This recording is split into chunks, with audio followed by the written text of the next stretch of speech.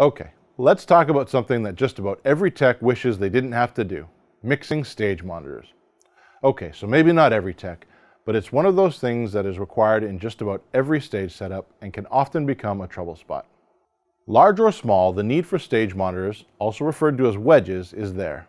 The function of these is to allow the performing artist or speaker to hear themselves clearly, as well as any accompanying musicians or playback music. They're essential to the performer being able to do their job. The purpose of the stage monitor is not always to deliver an even balanced mix, as its purpose is to highlight the parts necessary for the artist to perform. Quite often, the monitor mix will be heavy on things like vocals and key lead instruments, and not as balanced as our main PA mix. There are some obvious implications to how this will affect our overall sound, as we are often pushing more sound pressure into a venue, and sometimes this can compete with our front-of-house mix. There are two main scenarios we will see when stage monitors are involved in reference to where the signal will be controlled from.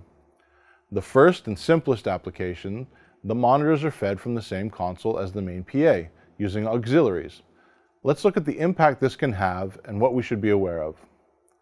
When using the same console to mix front-of-house as well as provide stage monitors, the input channel gain affects both outputs, so any changes made after a sound check will then change monitor levels. As well, quite often the aux feed comes after the EQ in the signal chain. This means that when we are adjusting the sound of an input for our front-of-house mix, it is also adjusting the sound fed to the monitors.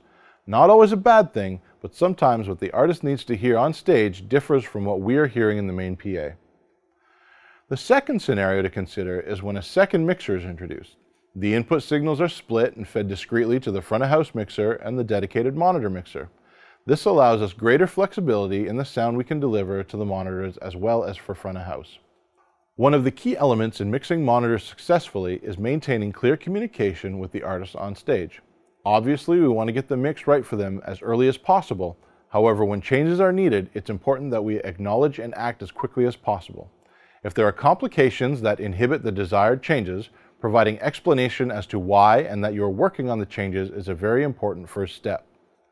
Basic steps such as asking questions to determine if they need more level or simply to add clarity to the sound they are hearing, adjusting monitor positions in relation to the listener, can be simple steps to keep the ever-increasing stage volume in check.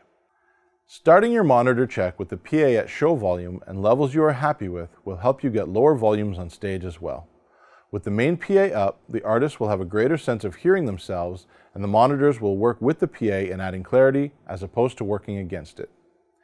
EQing your monitors to work with the main PA as well sonically is a big advantage to getting a great monitor mix for the artist, as well as leaving you with a room not overtaken by a loud stage.